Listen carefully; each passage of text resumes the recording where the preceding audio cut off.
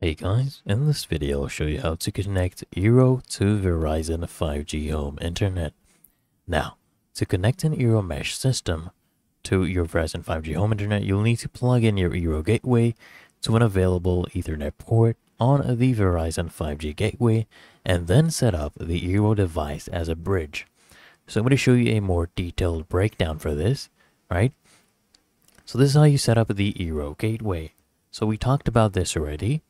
So you just need to go ahead and plug in the Eero gateway and just plug, the Eero gateway into a power outlet and connect it to the Verizon gateway.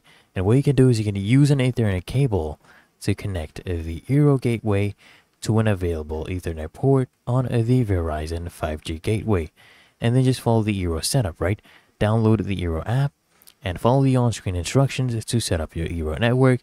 Set Eero to bridge mode. And once the Eero network is set up, go to the Eero app and set the Eero gateway to bridge mode.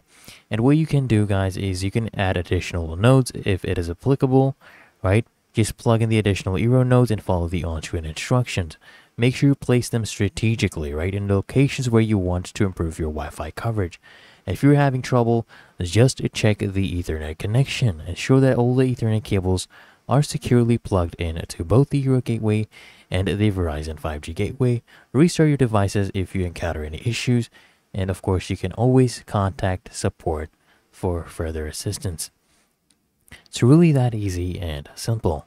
So I hope this guide provided value to you, and if it did, consider smashing that like button as well as subscribing to frequently asked questions, and I'll see you in the next one.